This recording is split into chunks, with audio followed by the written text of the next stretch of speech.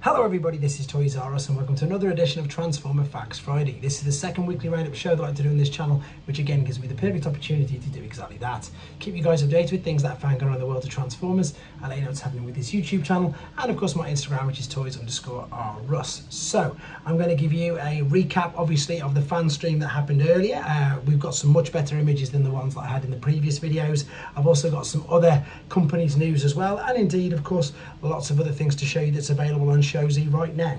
Right, so we're going to start off with the fan stream that I know a lot of people said was disappointing, myself included. I would have liked to have seen a few more things, but I'll come to that in a minute. So I've got these images via TFW 2005. The first thing that they showed were these coins. These are limited edition. There's two different sets at varying different prices, and they're selling out quite fast. So if you're after coins and they're your thing, then you can get these only on Hasbro Pulse, and you can get them right now. The next thing we saw was the fact that they were going to be, I think it's like a reissue, but they've upscaled it, put a few more tracks on it. It's from the 2018 and it's an LP, so it's an album of the Generation 1 music. They've managed to remix the opening theme, etc. And they interviewed the artist, which was quite interesting, to be fair. There they are chatting to him there. He's got some great figures in the background. Sounds like a really nice person, and his artwork obviously looked amazing. I know that lots of people in the chat, for some reason, they were really unhappy because obviously they just wanted to see some toys, but I think it's always great to appreciate anybody who's got artistic talent, to be fair, and he obviously clearly has. So if you want to see his interview and see the artwork regarding the new LP, it does look really good and it's worthwhile having a quick watch.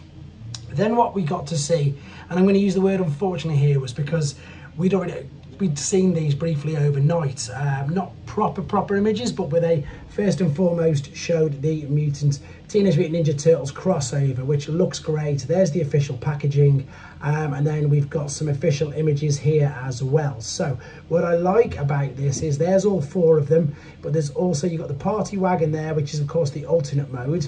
And then you've got here what I would call a generic turtle. So what I mean by generic turtle, you can see there's no headband on, and he's also got no accessories. Now this is what I think the best thing is, and I want to reiterate this, that you don't need to buy four. You can obviously buy four if you want to, but you don't need to buy four. And I think that's such a great idea by Hasbro to enable the fact that you can change them, interchange the bandana with the different weapons or the accessories on a daily basis, or you can just have your own. I suppose it just saves, nobody really knows who's everybody's favourite is, and of course it just keeps the cost down, because at the moment with everything being as mad as it is, the last thing you really want to do, unless you're a crazy turtle fan like I'm a Transformers fan, probably will buy four. So I just want to reiterate that to you. So what you've got here is there, of course, Leonardo with his katana saws, then you've got Donatello with his staff, you've got Michelangelo with the nunchucks, and you've got Raphael with the size. But once again, that is all the same vehicle, all the same toy.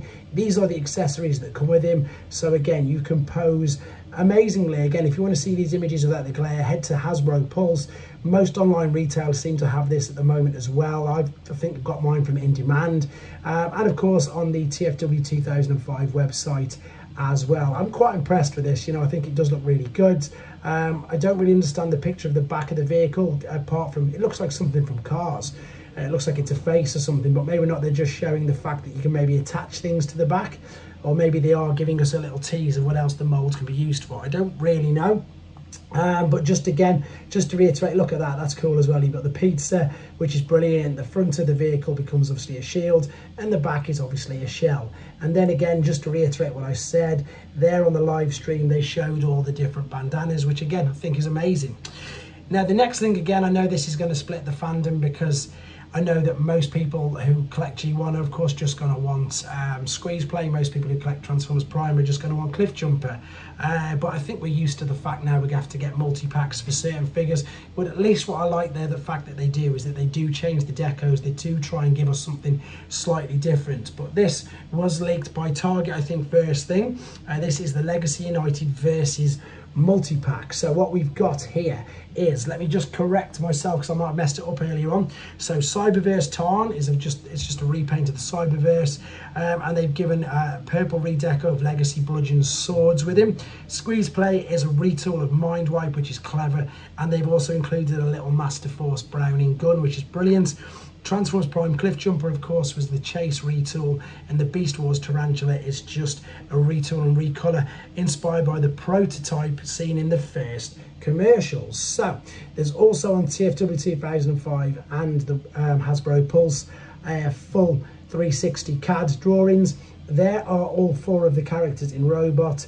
There are all 4 of the characters in alternate mode, and we've got some much better images. This is such a clever use of the Mind Wipe mold. It's incredible. I think it's great. I've zoomed in here, you're going to see in a second on the gun. That's just a brilliant, and it's the only way, of course, we are going to get a Browning figure nowadays. So that's just the little gun there that comes with him, and of course he's got the Titan Master, or Headmasters as they used to be known. So it looks like he's obviously going to sit in and pilot him, which is amazing. Then we've got Prime Cliffjumper. I really like this, to be fair, and I know that somebody suggested ages ago that that's what they do the mould with, and they've gone and done it straight away. I think it looks great. I think he's just unfortunately really outnumbered, because it's Cliffjumper versus all 3 of these. Tarn is someone that is getting more and more intriguing to me, because by my own admission, I haven't read the comics, and I don't know too much about him. I'm really interested. I love the toy. I preferred it for Tarn rather than Bludgeon. I think Bludgeon should have perhaps been a different mould. I'm liking this colour scheme as well. I think it works well. I love the fact he's got one of the swords as well. It looks great. And then finally we've got Tarantulas, the Beast Wars, again, initial concept image colours. And again, I know I've told everybody on this channel that the Beast Wars figures are really growing on me at the moment, and have been since the Kingdom toy line. So I'll be happy to add this to my collection as well. So we've got to look at the packaging. As I said, poor old Cliffjumper versus them all. And there is the back of the box. One other thing I do want to add, and I know that this isn't, again, going to be good enough news for anybody who particularly just wants the one figure. I think the price for this is incredibly good, considering what it's coming in at the price of the cost of just the 3 deluxes at the moment on the pre-orders, from what I can tell, especially UK prices. It might be slightly different elsewhere, but of course Tarn's a Voyager, and it looks like we're basically getting him for free. I know they're already used molds, but I think that's a really good price for what we're getting.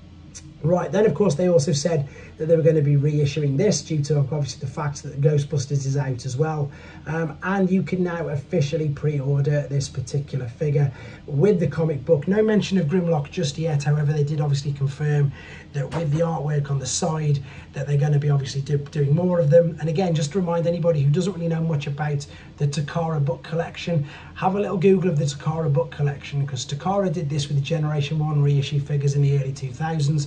Same principles with the packaging. You opened it up, it looked like a book, etc. This is going to be an amazing toy line, and I know loads of people are really excited for it. Now this bit I felt bad for them for, because they did a Through the Space Bridge again, which of course is basically confirming and telling us figures that they're going to be making, or that they are making. And in this particular case, we know that they've made all but one of them, and in fact, unfortunately for them, we've actually seen them. Sometimes some of them have actually been in shops. So the ones they confirmed are Studio Series Bumblebee, concept art Sunstreaker. Again, some people have reviewed him ages ago. But Studio Series Gamer Sideswipe, again, he's been out in some places for quite some time. The great thing is they did confirm that it is a brand new mould, and again, the old version was just a redeco of Jazz. Studio Series Bumblebee, Shockwave, Voyager, again, we know, we've seen it, we've seen images. And then of course this, we know, but as you can see, quite coyly, no actual toy image, just the confirmation, which again we all knew, because why would they do 4 Dinobots and not the other? From Studio Series 86, they were still reasonably tight-lipped whether they're going to reveal anything over at Wonderfest this weekend, I think, or WonderCon, whichever one it is. So at 3 PM US time, they're going to do a panel, so fingers crossed we'll get to see more then. Typically I'm out all day, so I'll probably catch up with a video a bit later on in the evening. Moving on to a couple of other third-party things. Doctor Who, same as all the other companies, have decided to give us another deco of their Einstein figure. This is, of course, Brains from Revenge of the Fallen in a lovely-looking pink deco. And then this is looking amazing. So we've got a first couple of colour images of Cang Toys' take of Swoop. I've got these images from Show Z, where you can see right there that you can, in fact, pre-order him straight away. And the same with loads of other figures, which I'm just going to show you now. If you head to Show Z Store, if you open up an account and then put Toys R Us in that bar there, it will greatly help my channel. You'll also of course get all your points as well for everything that you purchase, and you can pre-order things like this already. So we've got the Cang Toys Dinobots, we've got the New Age Hoist, there's the Doctor Wu Brains figure, we've got there's the Swoop figure I just mentioned, we've got YOLO Park Optimus Primes, we've got 3-0 Optimus Primes, we've got Missing Link figures, DX9 figures, Movie Masterpiece figures, I've already said 3-0, we've got DNA Design Upgrade Kits, Fans Hobby, Fans Toys, basically everything that you can see here and more, apart from mainline Studio Series and Generations. So that is part one of Transformer Facts Friday. I've got another one in about 18 hours or so that gives the opportunity for anything to happen overnight for myself in the UK. With regards to the YouTube channel, fingers crossed I'll get some of the Legacy Wave 2 done later. The A to Z's going strong, more and more people are getting interested in that. As I mentioned in the stream, the final issue 332 of the UK Transformer comics is going to go Saturday morning, and as always I'm going to try and obviously get around to doing the Cang Toys take on Snarl. It's just so big and I need to more practice with it. As always guys, huge thank you for the support on the channel. As I keep saying, I genuinely love doing this. I'm coming close to my 4-year anniversary, and I'm going to be doing loads more live streams with you because I think they're great fun as well. So I'll see you very soon in one of them, and indeed if anything else drops massively, which I think might maybe Swoop, which I want to see, but I don't. I want to see it officially revealed, not a leaked image. I will of course let you guys know as soon as I find out. Take care everybody.